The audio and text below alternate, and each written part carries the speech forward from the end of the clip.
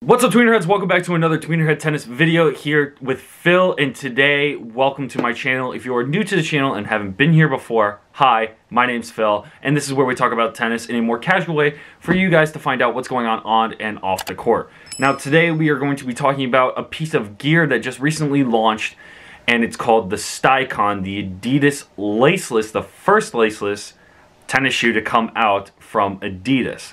Now, before we get started, I would just like to preface with saying, happy Australian Open. Who you guys are rooting for at this year's Australian Open, so leave a comment down below of who you think's gonna win.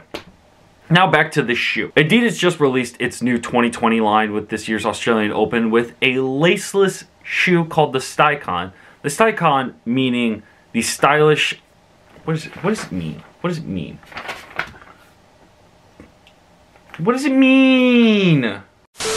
Stands for stability, style, and icon. Now, it is pretty stylish, I will have to admit.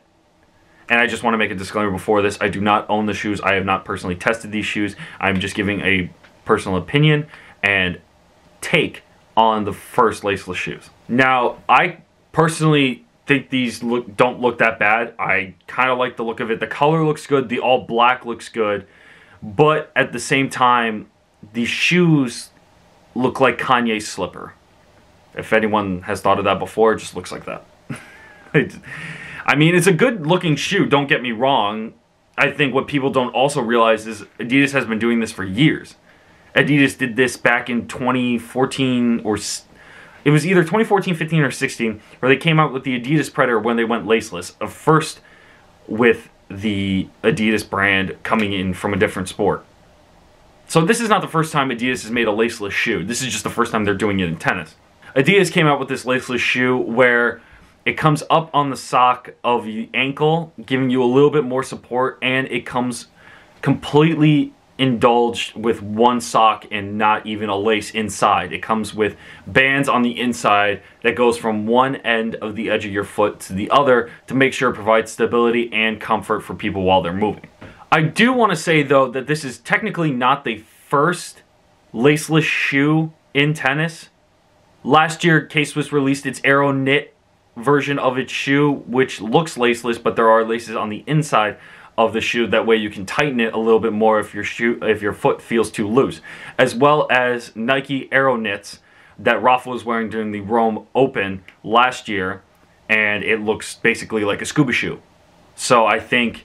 But I did think K-Swiss shoe did look a little bit better than the Nike one. The Nike one did come with a zipper, and personally, just wasn't my taste.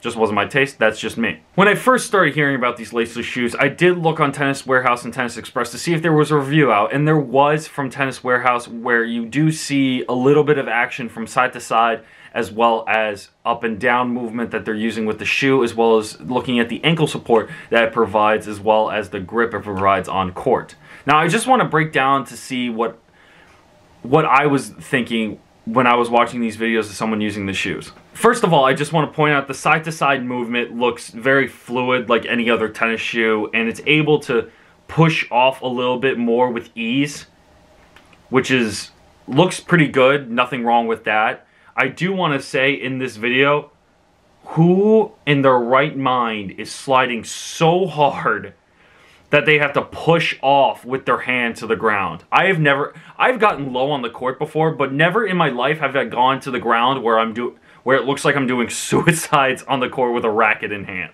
I've never seen that before. They also go on in the review to say that, well, the demo instructor said that he usually uses 2 socks when it comes to going through your daily routine of playing tennis. When you put on 2 socks, prevents blisters. I did that when I was a kid, but this time he only used 1, and he needed a shoehorn to use for the Stycon. Now, the Stycon, they say it comes with a shoehorn for you to have to get your foot into it, but for me, it's a little tricky to look at that in a positive way, just because I want my shoes on fast, I want my shoes on quick, and then I want to tie my shoes, because it's a part of the routine. And I think as any tennis player, you'll realize that just changing a little bit in your routine is something that you're used to, and something that you need to get used to when you try something new like a shoe without laces. And what if your size doesn't feel comfortable? What if your size doesn't feel good when it comes to the size of the shoe when you order it online and you've never tried them on before. So if they're too big, they might not attach to your feet or grasp your feet as much as you want to with the bands on the inside. That's why I think the Aeronit did a better job with having the laces on the inside where you can just tighten it, so that way the laces don't flop around. Or instead of having this, you could just have Sissipass's idea where Adidas just makes a lace guard, so that way your laces don't break all the time. And speaking about Sissipass, he originally had the Stycon shoes during the ATP Cup, and he is the main promoter for these laceless shoes. Now, I did see Sissipass use them for his first couple matches with the Stycon shoes, but then later on switched back to his normal shoes with laces. Which is interesting because you would think a very creative and ahead of the time person like Sissipass would want to keep using the Stycons. And before I move on to price point compared to all the other Adidas shoes, I just want to point out, if you look at the ankle support on some of the shoe itself, I'm just wondering if that's going to bother anyone, because it's not like in soccer where you want your ankle to be that stable so that way you don't turn it over. And I think it's similar to tennis. You don't want to slide and then roll your ankle. But in tennis, you want it. In soccer, you want it that high so that way you can protect it from people hitting your foot, stepping on it, rolling over on it, and you're slide tackling a lot. So it kind of helps that perspective, helps on that perspective. But in tennis, when you're moving that much on a lateral movement, when he's moving side to side, and you see him squish that bit into the foot, I don't know if that would bother anyone or not. If you have these shoes, please let me know. I'd love to hear your opinions on them. Let's move on to the price point of the Stycon. Now, compared to the other shoes, the cheapest Adidas shoe that they have on sale for tennis is the Sole Court with the bounce. Then it becomes the Ubersonic 3s, and then the Stycons, which is $140. Now, that's not the most expensive shoe that they have to offer, because in today's market, tennis shoes can range from $100 to $130 if they're new, $140 if they're the newest shoe out. But then the Stycon's at $140, and then it's $160 for the Sole Court with Boost technology. Now, Stycon not making it the most expensive, but also not making it the cheapest, because they wanted to make it very exclusive, it looks like, just by the way they're doing it and advertising it as the first laceless shoe of tennis. For the price point, I think it's worth it because it's very new, it's very unique, and it's very out there for the tennis world. So I think that's definitely fits within the price point of the shoe. I would probably do it kind of as a fashion statement, if anything. I would try them out on the court, but I don't think I would wear them on the court personally. I would have to see how they would work first.